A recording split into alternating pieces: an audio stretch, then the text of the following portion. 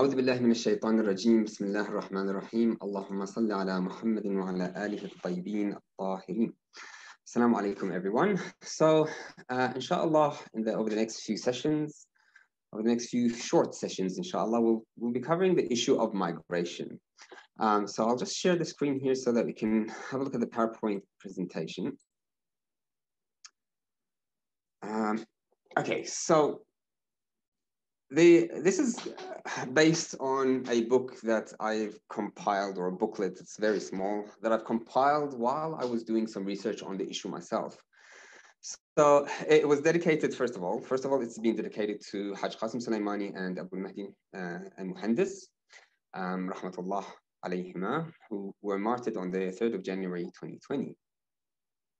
So if we can just recite a very quick Fatiha ba'da salawat ala Muhammad wa ali Muhammad upon their souls. Now, this book you can download from the practicalislam.online/migration website, or just if you go to practicalislam.online, or you can share it amongst yourself. It's free, you don't have to pay anything for it, but it will help in collating everything. So what we'll be going through over the next few sessions will be based on the research that I did during the time that I needed to find the answer to a very important question, which we'll get to very shortly. But to start off with an ayah from the Holy Quran. أعوذ بالله من الشيطان الرجيم بسم الله الرحمن الرحيم إن الذين آمنوا والذين هاجروا وجاهدوا في سبيل الله أولئك يرجون رحمة الله والله غفور رحيم. But the believers and those who immigrate and struggle in God's way, those have hope of God's compassion, and God is all forgiving, all compassionate. This is in Surah Baqarah, ayah number 218. The misdaq of the other shahid of the ayah is وَالَّذِينَ هَاجَرُوا وَجَاهَدُوا إِنَّ الَّذِينَ آمَنُوا Alhamdulillah, we're all mu'mineen. So he's talking to us. Allah subhanahu wa ta'ala is talking to us. And then he describes those who are believers, who have faith. وَالَّذِينَ هَاجَرُوا, and the ones not only that they have faith, but they also migrate and struggle فِي سَبِيلِ اللَّهِ, in the way of Allah. They are the ones who have hope or seek the mercy of Allah. And we know that Allah is all forgiving and all merciful. So having Iman in of itself is not just enough. And just like prayers and fasting and Hajj, and just like marriage and transactions in business, and just like struggling and jihad, all of these things make up what is the way of life that is, or what we call Islam. Migration is nothing different. It is part of Islam. Migration itself is part of Islam. You cannot take migration away from Islam and still consider yourself to be a Muslim. So it's a collection of information that I've covered in the hope of answering the question, what is my obligation right now? Now, I started collating this information after I moved to Qom, to the holy city of Qom in Iran. And the reason why I started collecting this information and starting looking for the answer to that question is because people continued to tell me that I needed to return to my home country, to Australia. Why? Because I needed to pay the zakat of the ilm, of the knowledge that I've gained, that I have to do tabligh.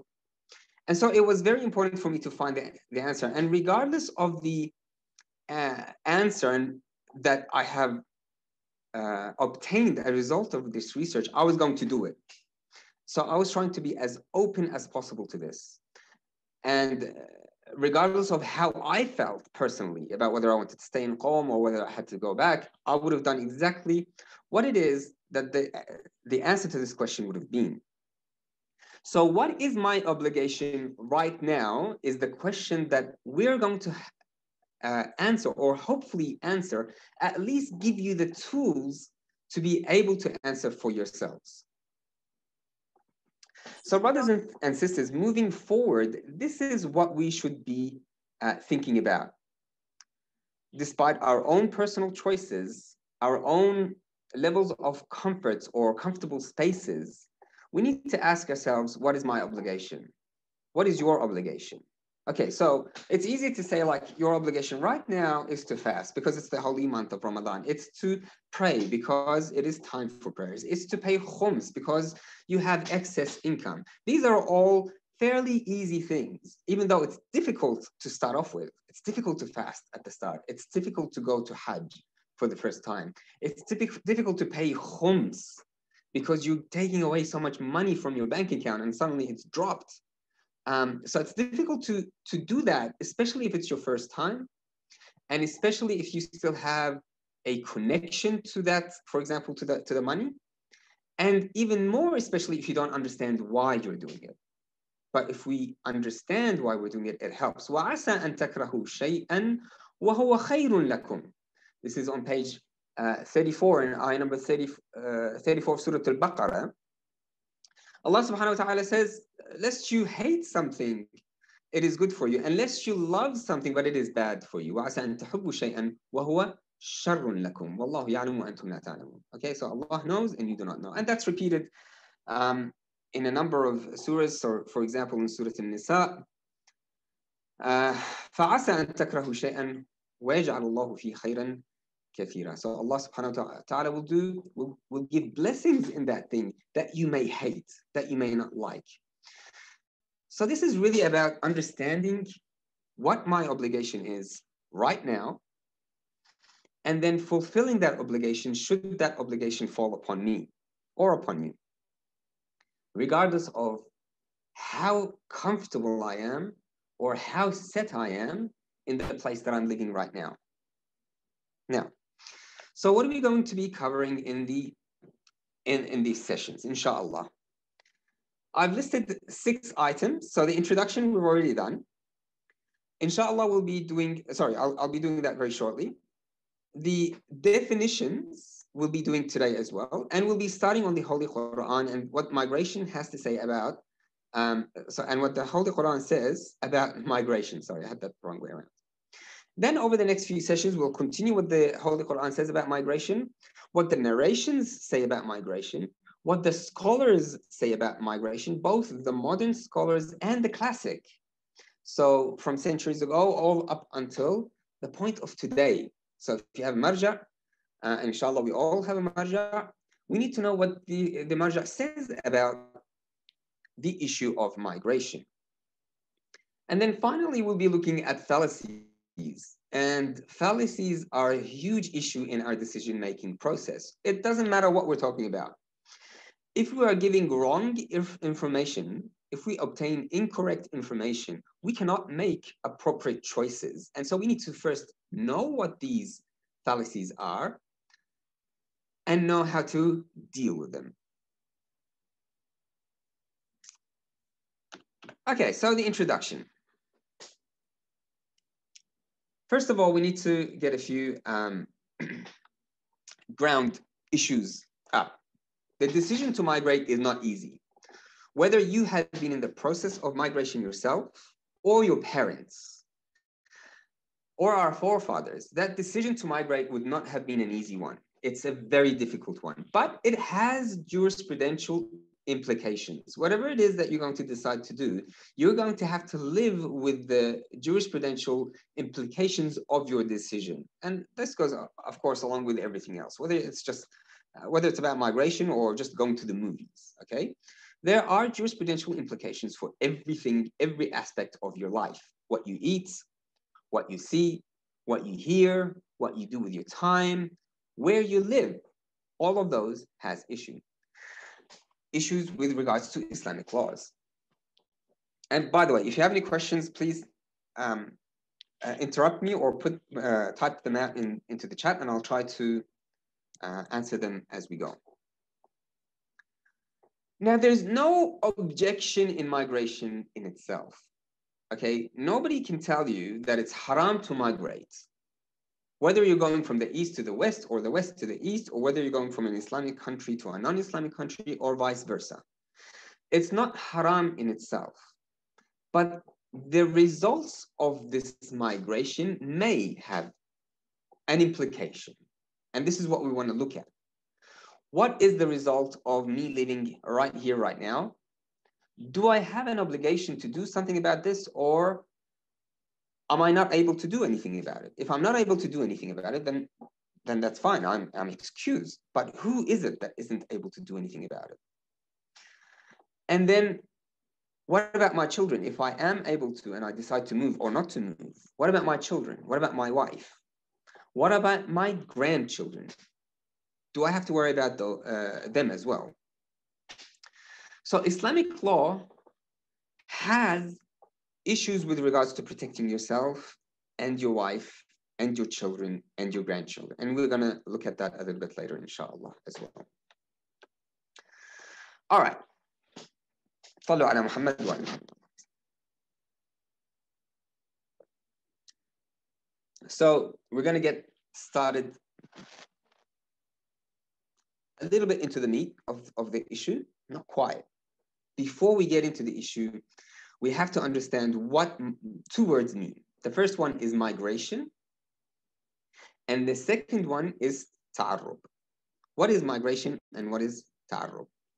So I'm just going to stop the sharing here for a minute so you can pay attention to what I'm saying, because these two words will mean a significant amount. So we need to understand when I say migrate, what I mean, and when I say ta'arrub, what do I mean? The first word is hijra, which in the lexical sense means migration. So hijra is migration. And according to Arabic dictionaries, it means moving from one place to another. So migrating from one place to another. Okay? Now, if you look at English dictionaries, and they will have relevance to us as well, they also broaden that out. And even in Islamic narrations, we have that as well.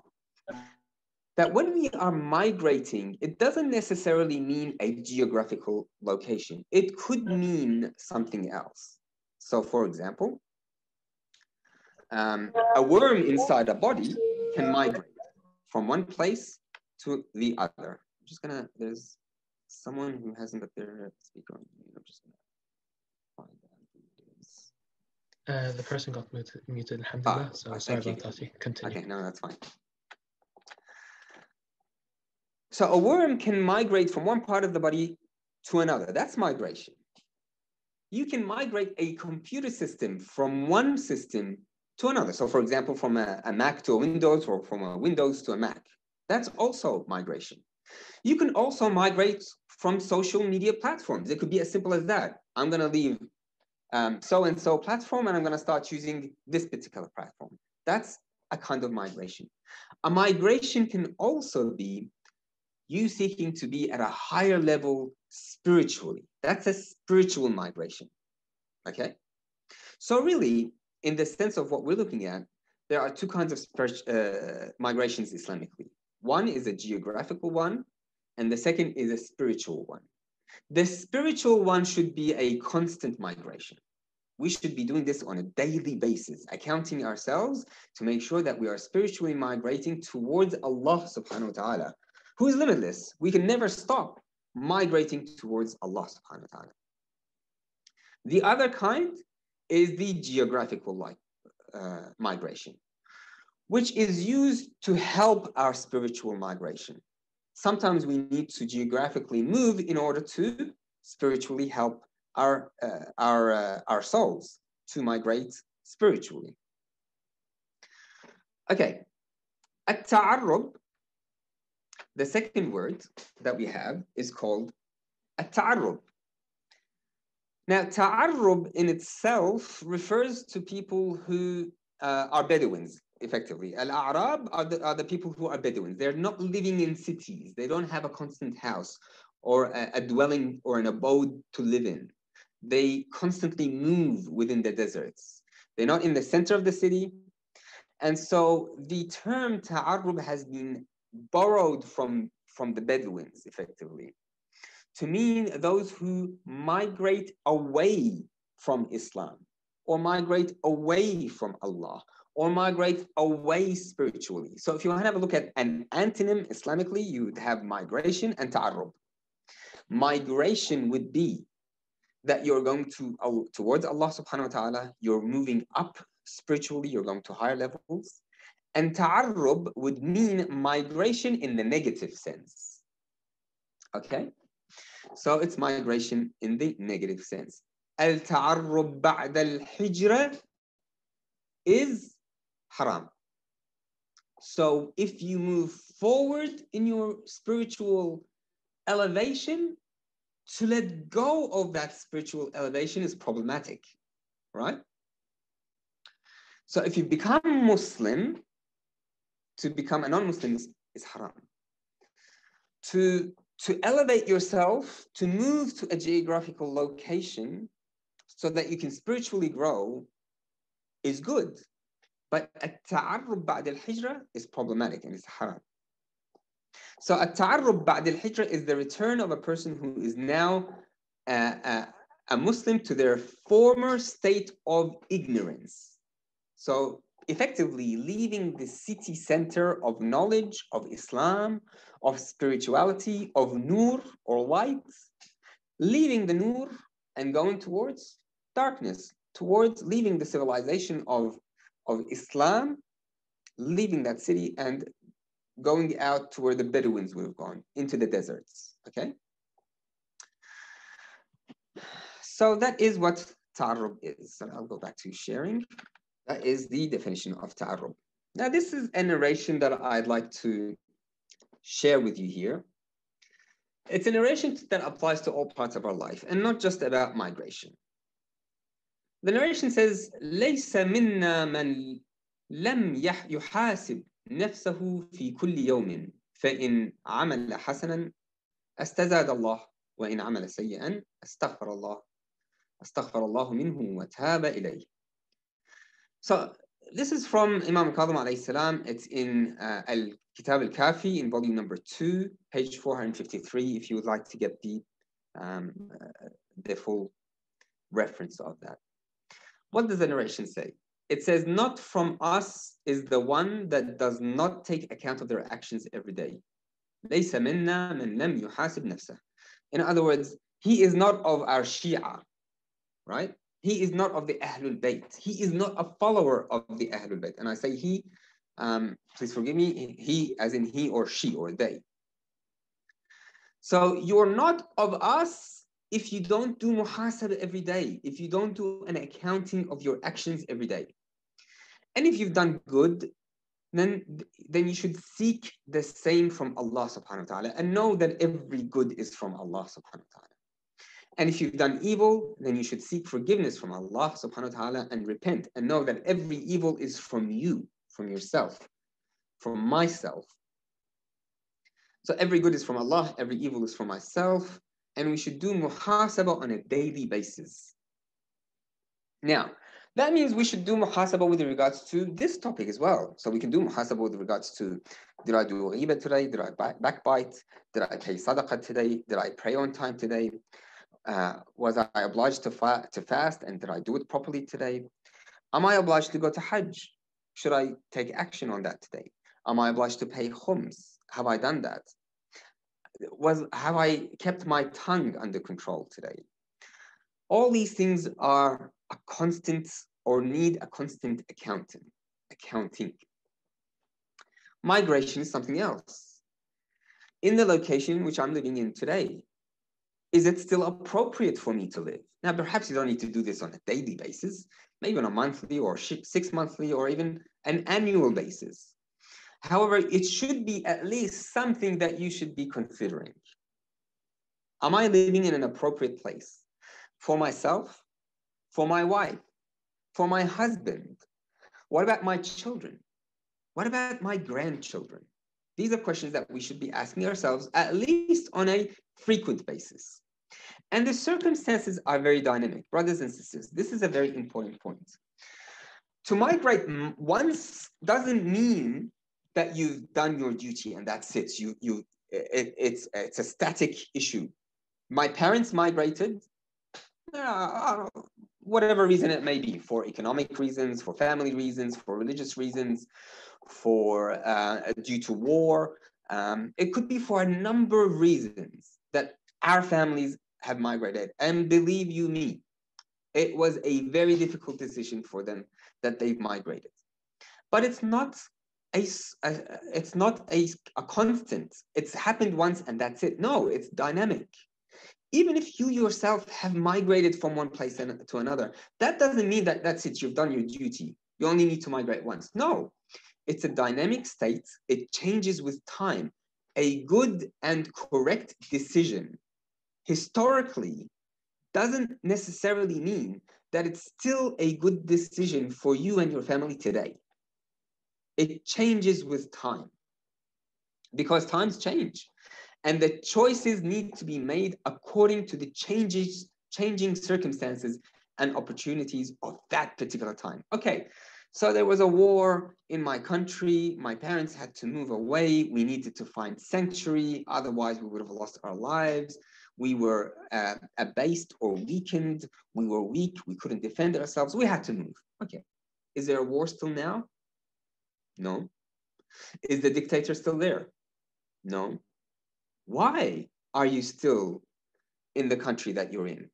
If the reason has been removed, your obligations have changed. Now, Sayyid Sistani in his book, Minhaj al-Salihin, says that it is obligatory, and I quote, it is obligatory to learn the jurisprudential issues that one encounters regularly, such as that of doubts and oversight in prayers, so that when one faces a situation in which there is an obligation upon them, they are aware of their obligations at the time in which they face it. Brothers and sisters, that means we can infer from that we need to be aware of our obligation of when and if we need to migrate. Okay? We need to be aware of that. At least be aware of it. That's all we need to do. And should that arise, then we would be aware of our obligations, and then we would be able to take action. And I do tell my children on a regular basis, if you find a better place, and I'm not suggesting that Qom is the best place. That's not what I'm suggesting. That's up to each individual to do their own research and to find the best place for themselves. It could be even a change of suburbs within the same country, a change of states. It doesn't matter what the issue is. However, for example, we've decided to move to Qom, and I tell my children, if you find a better place than Qom for us to move to, for our Islamic and spiritual growth, let me know. We will look into it, and if we have to, we'll move. And that's what, and that's how the children should, inshallah, be taught. Now we have 5 minutes left, inshallah. We've done introductions and definitions. We will start on the Holy Quran for the next 5 minutes, and then inshallah we'll continue next week. So the Holy Quran, an often quoted ayah of the Holy Quran for people who justify where they are and how they live, is this question: was not the earth wide enough? And it comes from this particular ayah here, ayah in Surah An-Nisa, ayah number 97. أعوذ بالله من الشيطان الرجيم بسم الله الرحمن الرحيم إن الذين توفاهم الملائكة ظالمي أنفسهم قالوا فيما كنتم قالوا كنا مستضعفين في الأرض قالوا ألم تكن أرض الله واسعة. I'm going to stop there. I'm not going to read the rest of the ayah. I'll translate it. And those the angels take while still they are wrongdoing themselves. So a group of people are wronging themselves. They're oppressing themselves. Now, obviously nobody's going to wrong themselves deliberately, right? They are misguided or under a spell or are looking at an illusion. Whatever the case that may be, they're kidding themselves, right? And those angels, when they take the souls of these people, the angels will say, in what circumstances were you? Fima kuntum, where were you? What were you doing? قالوا كنا مستضعفين. They say, we were mustad'afin. We were abased. This word abased means mustad'afin, which means what? They were weak in the situation in which they were in, either financially or intellectually. In other words, they have got the wrong information, or because of tyranny. So the borders are closed and you can't fly out because all the borders are closed unless you inject yourself with something. Anyway, they will say, what? كنا مستضعفين في الأرض. We were on the earth, we were weak, we were abased. قالوا ألم تكن أرض الله واسعة. The angels will say, was not God's earth wide enough for you? Now this is where a lot of people will stop and they'll just stop from reading the rest of the ayah. You say, why are you still in this country? If you know that it's an oppressive country, if you know that your religion is being weakened, you say, no, I'm okay. أرض الله واسعة. ألم تكن أرض الله واسعة. God's earth is wide, and I can. فأينما تولوا فثم وجه الله. Wherever you turn your face, Allah is there. It doesn't matter where I am. It doesn't matter where my family is, because it's all up to my heart. It's up to myself. I can live my life as a Muslim wherever I am. Okay, sure. Let's read the rest of the ayah. ألم تكن أرض الله واسعة فتهاجروا فيها فأولئك مأواهم جهنم وساءت مصيرا. But was not God's earth wide so that you might have immigrated in it? Such men, such people, their refuge shall be Jahannam or hellfire, an evil homecoming. Now there's a story behind this about two people who refused to migrate with the Prophet ﷺ. And inshallah, we will relay that story next week, because I think our time is up. So next week, inshallah, what we'll do is we'll start off with this ayah and the story behind it. And then another ayah that has Ardullahi Wasi'ah as well. And then we'll continue from there. Ayahs of the Holy Quran, narrations, scholars, etc. And then we'll end up with fallacies and hopefully answer any questions that you have along the way. So my time is up for now for this session. If you have any questions, please, I'm at your service. Otherwise, I'm finished. Sallallahu ala Muhammad wa ali Muhammad. Sayyid, I have one question, but I'm a little wary you might answer it in the future classes, but I'll say it to you anyway. If you will say it in the future classes, you could just inform me, and I won't waste too much of your time. Let's say we're here and we can migrate to a country that's more Islamic, let's say, more spiritually enlightening. But we're also conflicted with the sense that, our parents might disagree with it, or they're afraid for us, or they're worried about us, especially at this age. What do we do? Especially, Allah wasli bil walidain, and at the same time, Allah hamini wasli bil migration. So what do you do in this conundrum? This is definitely a topic that we will be covering. It's a very important question. I want to do the right thing because Allah has commanded me to do the right thing, but we'll have to arm ourselves with the tools first. We'll have to arm ourselves with the information first before we can answer that question. Ita'atul walidain has an exception, which is ita'at Allah. So if you're and the largest hurdle is your own family and friends. When I decided to move to Qom, for example, the largest hurdle was my family and friends. They were very afraid for me. They were very afraid for my future, for my children's future, for financially, medically, in terms of war. They were like, what are you doing? You're destroying your livelihood. You're destroying your everything. So it is an important question. Inshallah, we will be covering it. However, just very briefly, Ita'atul walidain is absolutely wajib, okay? Unless they ask you to do something that goes against the ita'ah of Allah subhanahu wa ta'ala.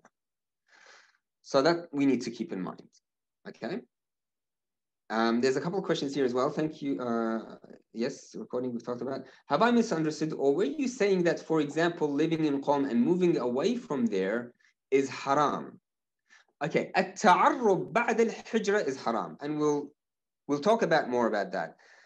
Who is it that can move back from an Islamic country to a non-Islamic country, and for what purpose? So that we'll be talking about. It is haram under circumstances. It is mustahab under other circumstances. It depends. So we'll be covering that. Is it recommended for a Muslim displaced in a secular country due to an oppressor to return to his home Islamic country once that oppressor has been deposed? Okay, so the scenario as I see it from the question, we have a Muslim displaced in a secular country. So let's say, for example, there's a number of countries that we can mention: Syria, Iraq, Yemen, Bahrain. All of these countries, we can name Afghanistan, wherever. War broke out, Lebanon and Palestine, and the family was displaced and had to move into a secular country due to an oppressor. So, for example, Iraq, we had Saddam Hussein, and he was an oppressor. Okay. Is it recommended to return to his home, to his Islamic country home, once that oppressor has been deposed? Again, this will depend on once we are armed with the tools, we will need to ask the question again. What is my obligation right now? The reason for why I migrated away from that country, from that Islamic country, has been removed. Right? So there's no war, or there's no oppressor, or whatever the reason was. And now I'm in a secular country. Do I need to move back? Well, if you're in a secular country, what are you doing there? If you're in a secular country and you're, for example, and we'll get to all this, but just very briefly, and you are propagating Islam and you can protect yourself, and this is the answer to pretty much all of these, right? And you can protect yourself and you can guarantee your religion and the religion of your family and your religion of your grandchildren, then you can stay there. But you need to be able to protect your family. If not, and the reason why you migrated has been lifted, then you need to ask yourself, what is my obligation today? And inshallah, once we arm ourselves, inshallah, we'll get to that answer. You'll be able to answer that yourself. I don't want to give you the answer. I want to give you the tools so that you can make that decision for yourself, inshallah.